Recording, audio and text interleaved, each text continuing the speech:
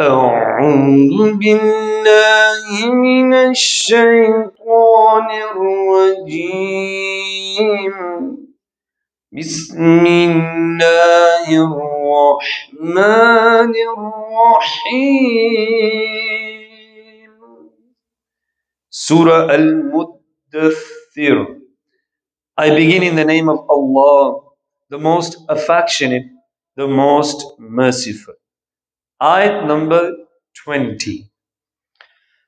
ثم قتل كيف قدر. Then again he accursed how he calculated. And in the commentary it is mentioned, once Walid heard from the Holy Prophet sallallahu ta'ala alayhi wa alihi wasallam a few verses from Surah Hamim Sajda. And when he came to his people, he praised the Holy Quran in a great deal, which infuriated them. Abu Jahl said that he would put Walid right. He went up to Walid and said that the Quraysh are saying that you are praising Muhammad sallallahu alayhi wasallam in hope of gaining some wealth. The Quraysh are ready to go on a collection drive for you. Walid, on hearing this, became very angry and said that don't the people know how wealthy I am? In comparison, the companions of the Holy Prophet sallallahu alaihi wasallam had never eaten a full meal. What can such people give me? He came to the Quraysh with Abu Jahl and said to them, is Muhammad sallallahu alaihi wasallam demented? They said no. Is he a poet? They said no. Is he a soothsayer? They replied no. Is he a liar? They said no. The people then asked him, You tell us then, what is he? Walid replied, he is a magician through which he attracts the people towards him. Astaghfirullah. Ayah number 21.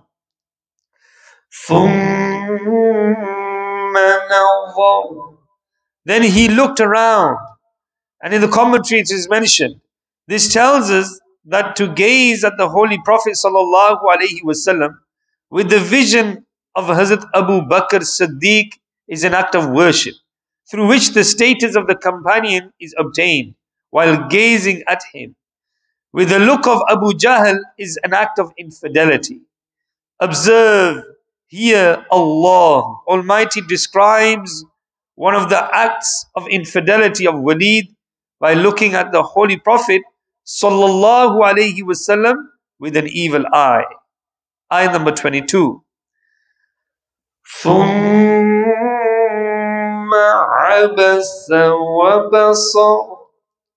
Then he frowned and became gloomy. Sallu ala al-Habib sallallahu ta'ala ala Muhammad sallallahu alayhi wasallam. In the book 313, Madripan Surah, Treasures of Blessings, it is mentioned, blessings of donating charity on the day of Ashura. I think we're on the 7th day of Muharram. Inshallah, a few days will become the 10th, which is on a Sunday. On the day of Ashura, in the land of Riyah, a person came to a Qadi, meaning a judge, and asked, I am very poor and have a large family. I asked of you, for the sake of the day of Ashura, please arrange for 2 kilos of bread, 5 kilos of meat, and 10 dirhams of currency for me. May Allah Azza wa Jal increase your honor. The Qadi replied, come after Zuhr. When the poor man came back after Zuhr, he was told, come after Asr. When he came back again after Asr, he was still not given anything and was turned away empty-handed. The heart of that poor man had been broken. He became upset He then went sorrowfully to a Christian and asked, "For the sake of this honorable day, give me something." The Christian asked in return, "What day is it today?" The poor man replied, "Today is the day of Ashura." After saying, After saying this, he explained some of the virtues and excellence of Ashura. On hearing this, the Christian said, "You have referred to a very great day as a meditator. Tell me your need." So the poor man expressed the same need into the Christian. The man presented 10 sacks of wheat, 100 kilos of meat, and 20 dirhams, and then said, "This amount is allocated for you and your family every month for a lifetime, as regards to the excellence of sacredness of this day." That night, the Qadi, meaning that judge where he previously went to see, saw in a dream in which someone was telling him, "Look up." When he looked up, he saw two splendid palaces. One was made from gold and silver bricks, and the other was made from red rubies.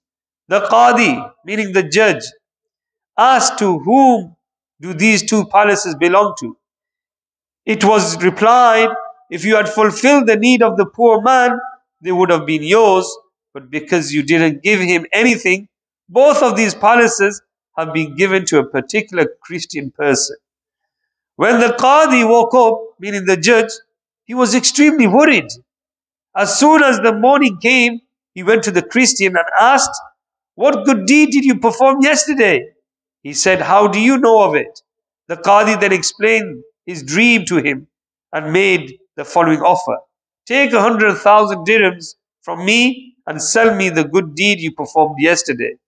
The Christian then said, "I will not sell it, not even for all the wealth of the entire world. The mercy and the grace of Rabb is great. Look, I am now embracing Islam." Upon saying this, he invoked, "Ashhadu an la ilaha illallah wa ashhadu anna Muhammadan abduhu wa rasuluh." Meaning, I testify that there is none worthy of worship except Allah Azza wa Jal. And I testify that Muhammad sallallahu alayhi wasallam is his distinguished servant and prophet. Sallu al Habib sallallahu ta'ala ala Muhammad sallallahu alayhi wasallam.